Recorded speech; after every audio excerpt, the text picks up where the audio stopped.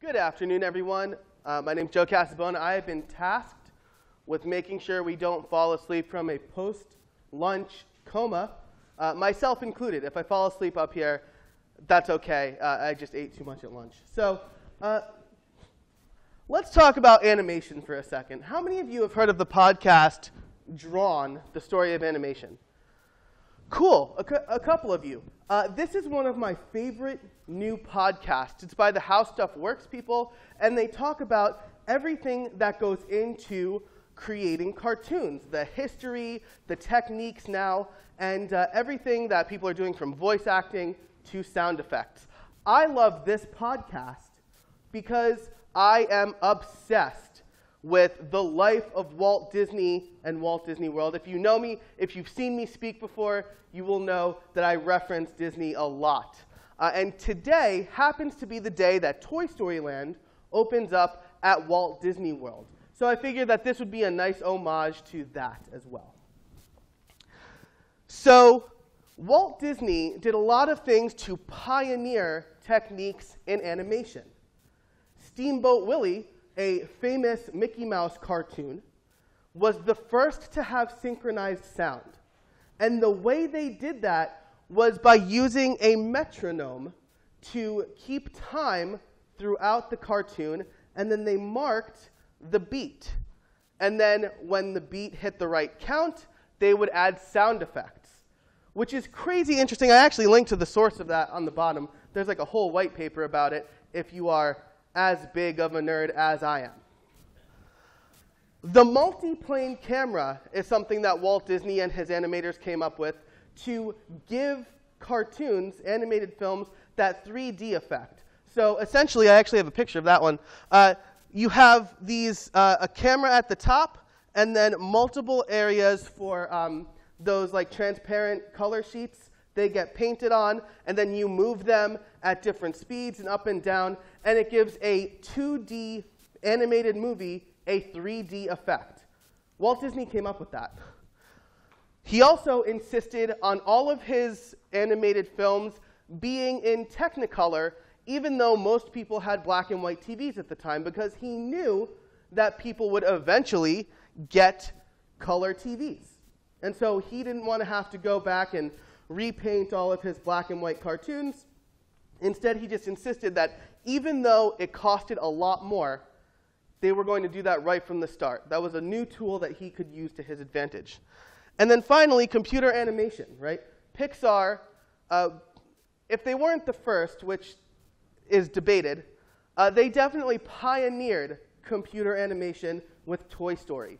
And with every new Pixar movie, there's new tech. So with Frozen, they added new tech to figure out how to make snowflakes look real. With Tangled, they pioneered new tech for the way that Rapunzel's hair moved. And a lot of really cool things. Actually, with Monsters University, they did some really cool things with lighting. So these are tools that were pioneered by Walt Disney and the Walt Disney Company for animation. Walt Disney didn't settle on the tools that he had, right? He could have easily just done what everybody else was doing, and he could have made status quo animation films. But he didn't. He believed that animation was bigger than just a few cartoons before a feature-length film. And then he made Snow White, which was a feature-length film, right? So I kind of felt the same way. WordPress has, I just equated myself to Walt Disney. That's OK. WordPress has so many tools at my disposal. I'm a developer. I can actually build tools for WordPress if I want. Why am I going to settle with some of the things that I have?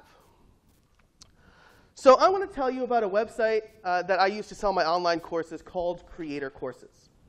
Creator Courses is something that I started, it's like first phase 3 years ago with a website called WP in 1 month. That's a bad name for a lot of reasons.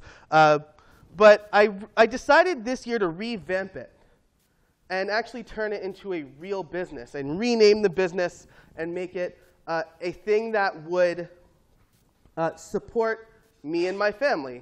About a year ago, I went out on my own, full-time, self-employed. I wanted to make sure I was doing things right. And when I started WP in 1 month 3 years ago, I thought I was going to do like live in-person classes, so I just had a form, like a PayPal form. And then I was going to do webinars, so I'm like, all right, well, I need registration. And then I was like, OK, I'll do online courses. And I added an LMS, LearnDash, to WordPress. And then I added WooCommerce. And I was like, this seems overkill. LearnDash can actually accept payments with PayPal or Stripe. And I went back and forth. Why am I going to add a whole e-commerce portion and a bunch of overhead when I just want to sell online courses? Well, I decided, if this talk didn't, the title of this talk didn't spoil it for you, I decided to stick with WooCommerce for e-commerce on top of LearnDash. And today I'm going to tell you why.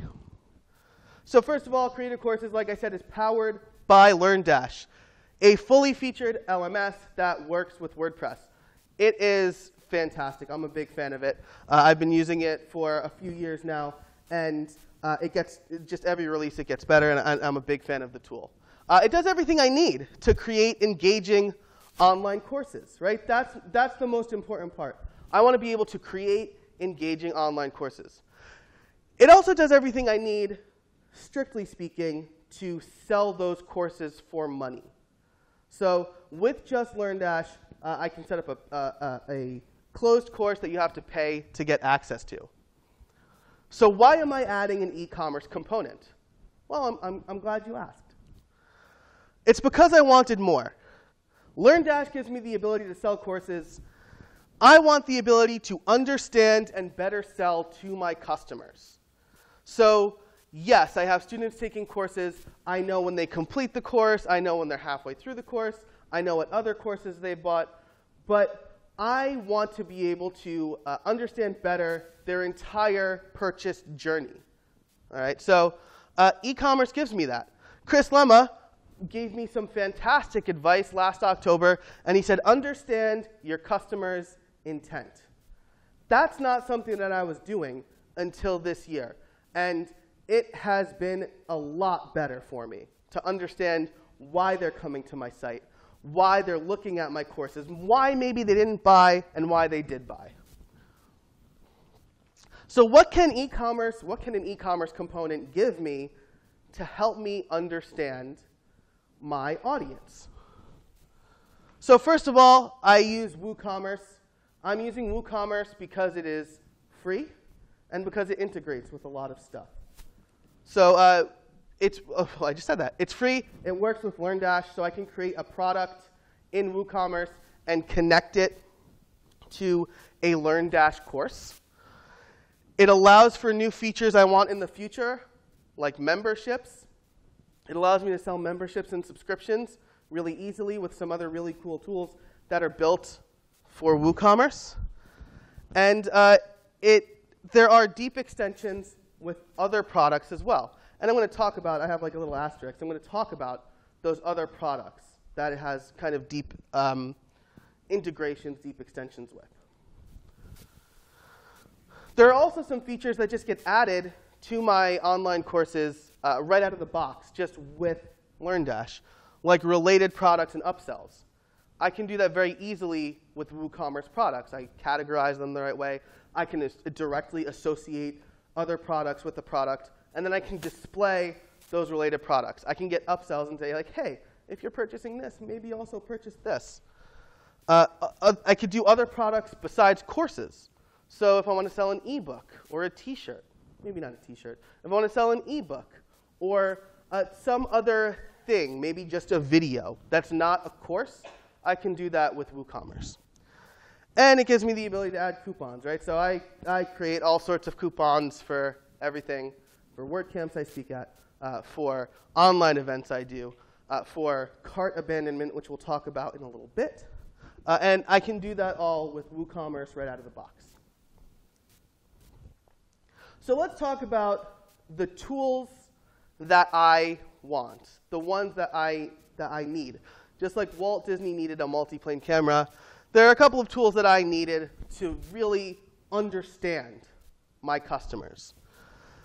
Like better stats for the e-commerce part of it, right? Again, LearnDash has stats for how many people are taking the course, how many people have completed the course, how many people are some percentages of the way through and what they're doing and everything like that. Assignments they've submitted if they have assignments. But I want, how many people are visiting the product page and how many people are purchasing the first time they visit? How many people are purchasing the third time they visit? If they bought more than one product, how much time goes between purchasing the first and the second and the third? Understanding those things allows me to more effectively market to my audience. So that's better stats. I used Metric. Abandoned cart emails. Maybe you guys have gotten these before. You go, you put something in your cart, and then you're like, I don't know. I'm not ready to make that purchase. Or maybe I don't need that anymore. And then the next day you get an email that says like, hey, I noticed that you were hanging out on my site. You put something in the cart. Buy that.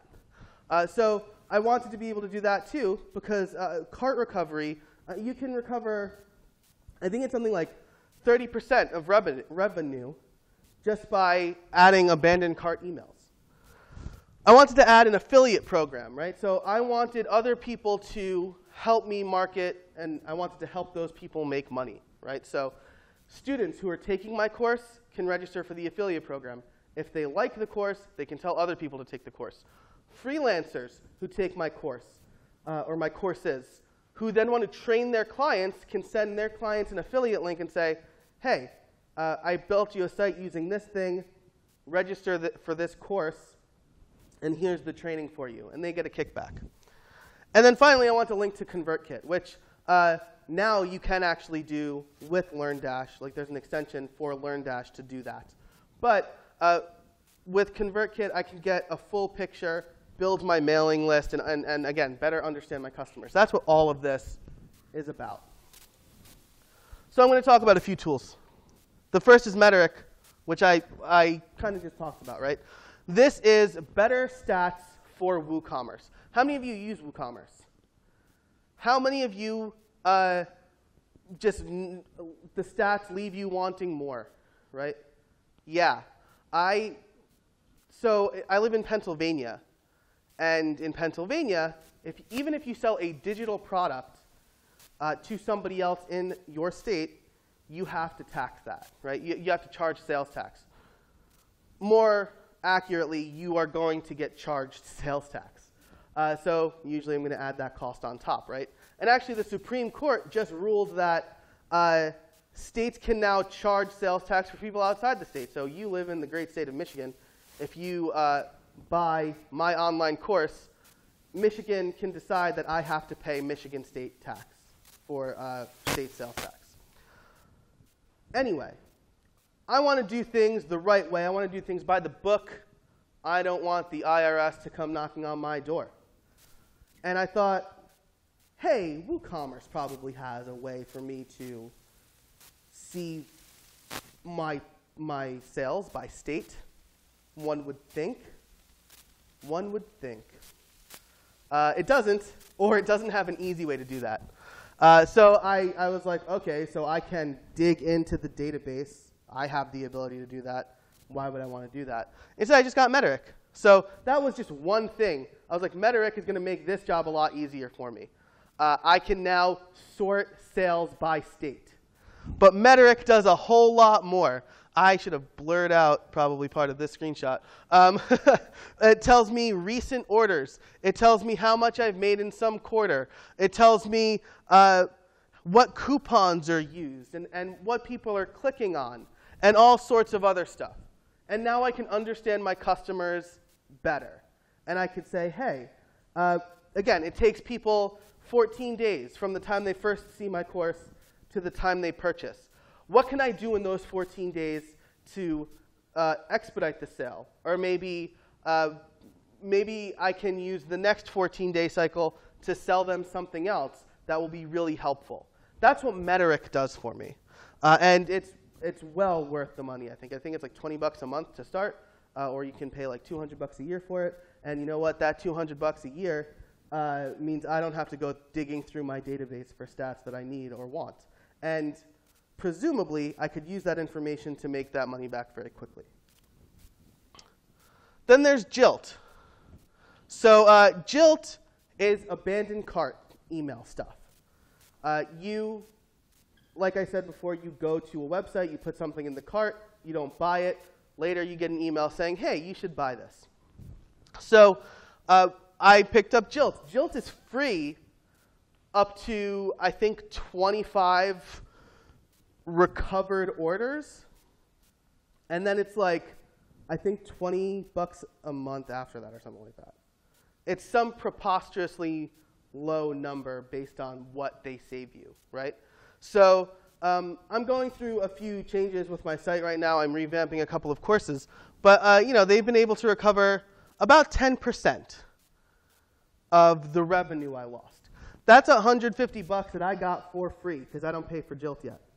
So it's just found money. And what it does is you could set up a sequence, and you could say, an hour after the abandoned cart, email them.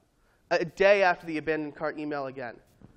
3 days after the abandoned cart, email them and say, hey, you win. I want you to buy this. Here's a coupon so you get some money off, right? So that's the thing. If you go to my website today and you want to buy one of my courses, just like put it in your cart and leave it there for 3 days, and you'll get 15% off just for like waiting 3 days. But this is a great tool because now, again, I can understand more of my customer's journey. How many people are putting it in the cart but not buying it? Why aren't they doing that? What's giving them their buyer's remorse? How many people come back? I also encourage everybody to respond to those emails. And I say, hey, I get it if you don't want to buy this. Can you tell me why? I'm really interested. Is there something I could do to make you buy it or to get you to convince you that it's worth the money? So that way I can communicate better with my customers as well, or my potential customers, right? So that is Jilt. Big fan of Jilt. Affiliate WP is a plugin for WordPress that integrates with WooCommerce and EDD and a few other things. And what that does is it allows people to apply for your website to be an affiliate. They get an affiliate code. When they refer people to your website and they make a purchase, you can give them some percentage of the purchase. So I have a report. How much money has this person referred to me? And I could just pay them out with PayPal very easily. One of the nice things about Affiliate WP is it's like a one-time fee if you buy the lifetime thing. So I think I paid $500 for the lifetime. That's like that, and then all of the extensions, and I only have to pay for that once, right? So if Affiliate WP eventually makes me $500, it's made its money back, right? Because now I have people promoting my courses who maybe otherwise wouldn't have, who say like, oh yeah, this is a great course. Let's click this link and buy it, okay? So it's kind of organic marketing. Now, the thing that the plugin doesn't give you, but some of the things I've learned from using Affiliate WP is like communicate with your affiliates. Let them know like when stuff is coming out. How many people of you are part of any affiliate program? How many of you feel that the affiliate program communicates well with you? Okay, a couple, maybe a little bit. Most affiliate programs that I'm a part of don't, right? StudioPress, they do a really nice job. Liquid Web, they do a really nice job. I actually know the affiliate manager, and I know that she does a fantastic job. I don't do a great job yet. I'm really trying to be better about it. I have like all of my affiliates in a mailing list, and I've now made it part of my workflow when I update a course to email them and say, hey, I updated this. Here's some graphics. Here's some language you can use. Those things are all really helpful. Here's some talking points if you want to write a blog post about it. Those are some of the things that you can do to help your affiliates, and those are the things that I'm trying to do to help my affiliates. But this tool integrates very well with WooCommerce or EDD or some other e-commerce solutions. And then the last thing is ConvertKit. I was using MailChimp until last October. I didn't understand anything my mailing list was doing. I didn't really know who they were because you can't really segment lists, or you can't really segment people based on actions in MailChimp.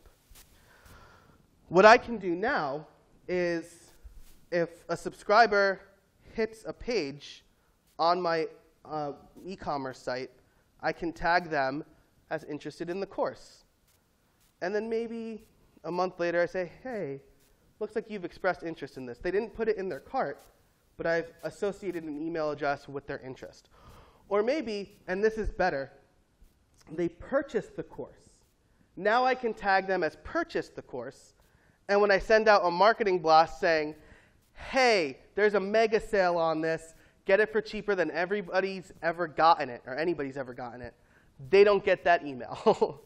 Because then they'll be like, hey, what's the deal? I paid full price for this.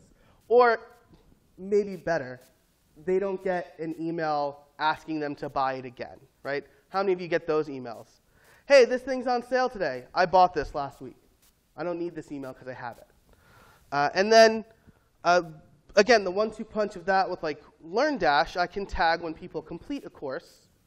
And I can say, hey, you've completed this course. Go to the next one. Take it to the next level.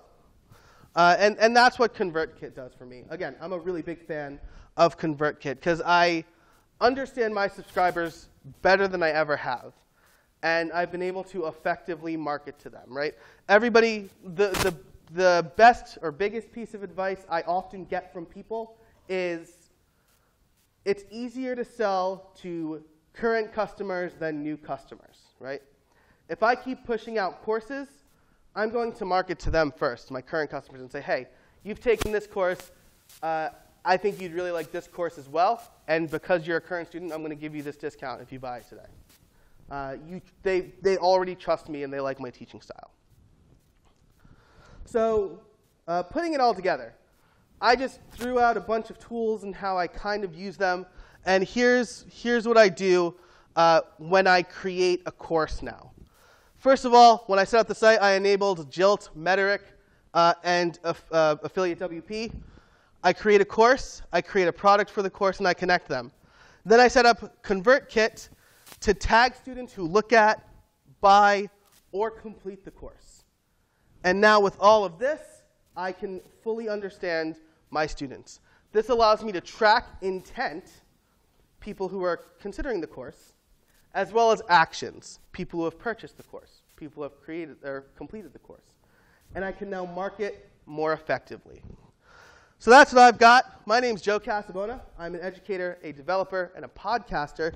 You can find me at jcasabona on most social networks. And if you wait like 15 minutes after this talk, casabona.org/WCGR18 will have the slides and some other resources for you. Thanks so much. Do you guys have any questions? Yes?